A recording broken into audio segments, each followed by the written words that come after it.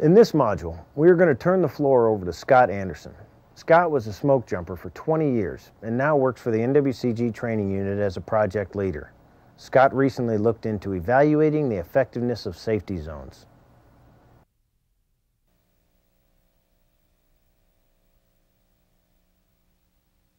Always know what your next safety zone will look like.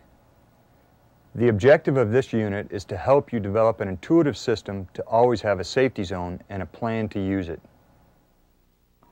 Even before you arrive on your fire, you need to visualize the first safety zone you'll look for. How can you do this?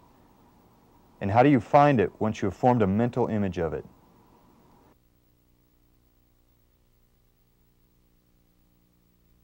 Once you have identified a safety zone, how do you develop a plan for its use? It's important to realize how quickly you must be able to do this.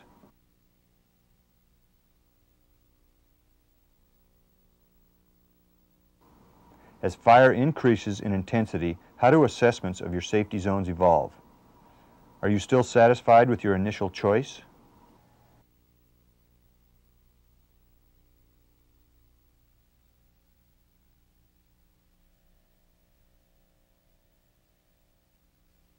How do you develop a picture of a safety zone before you see it?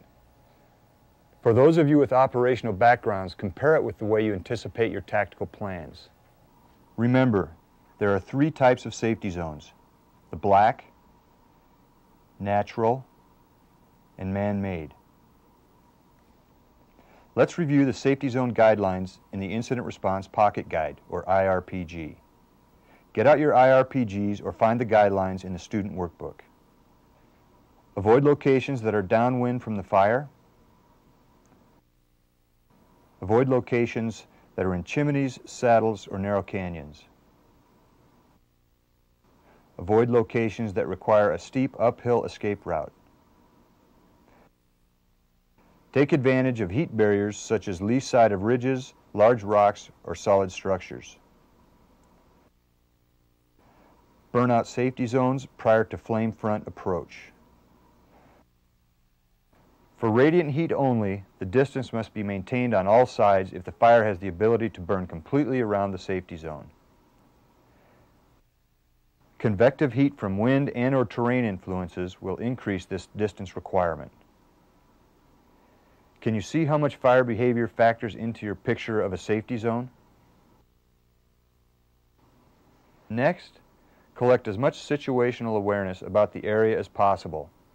Things like fuel types, fire behavior, typical weather patterns, weather forecasts, topography, and where you are in the historical fire behavior graphs. I'm certain you can think of others. Finally, take these inputs and apply them to the safety zone guidelines along with the time of day, and you should have a pretty accurate picture of what you are looking for. Now, how do you find it? A good pilot will always scan the terrain below for a landing area in the event of an engine failure. Firefighters should take a similar approach and include safety zones in their scan of the area.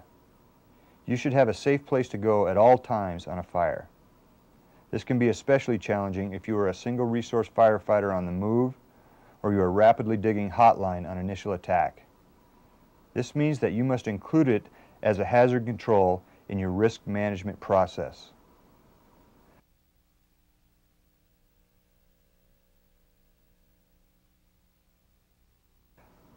How do you determine when you should go to your safety zone? Do you want to let the fire chase you into your safety zone, or do you have a plan for its use? Do you establish a trigger point? For example, if the fire crosses the ridge above us on the right flank, we go to the safety zone.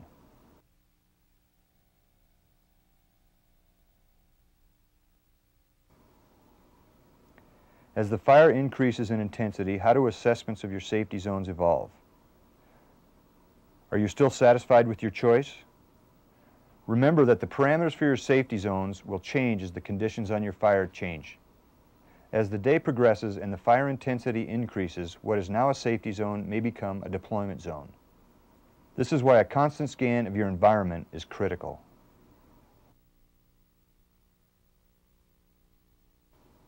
What about escape routes to your safety zone? Do you time it? or as some have suggested, be certain that you can always throw a rock into a safety zone. The recognition of safety zones needs to become intuitive. At first, you'll be reliant on the formula provided in the IRPG. However, the more you practice selecting safety zones, the more automatic or intuitive it will become.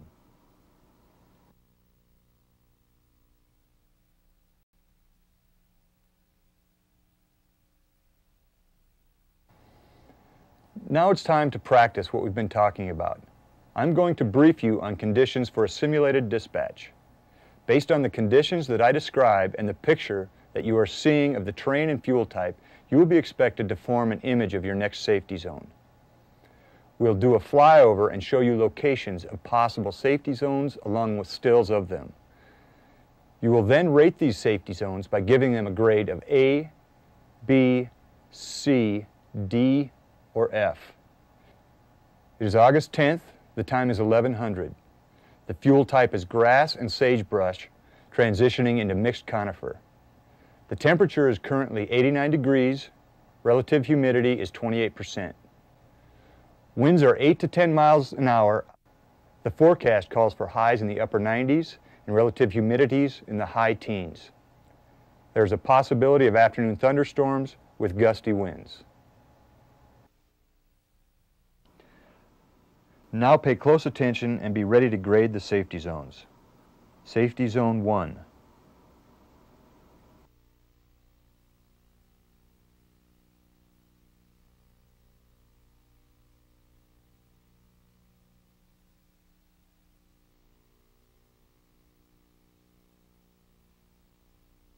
Safety Zone 2.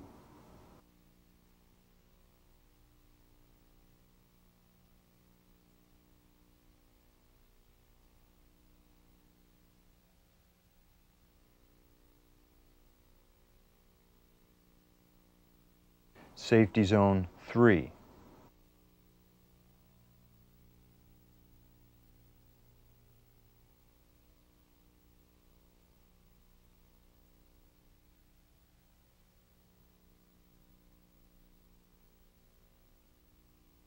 Safety Zone 4.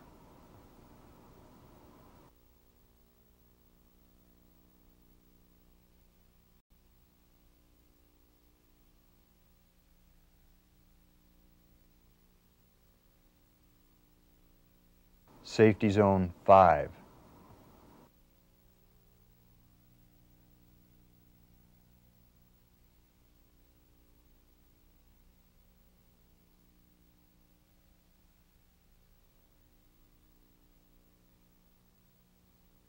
Safety Zone 6.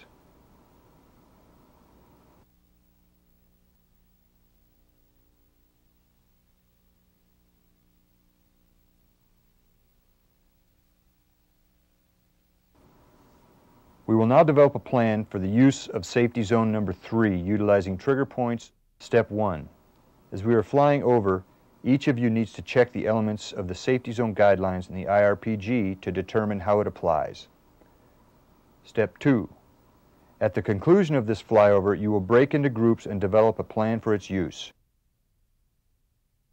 Your facilitator will then randomly select one of you from each group to communicate the plan in the form of instructions to the class.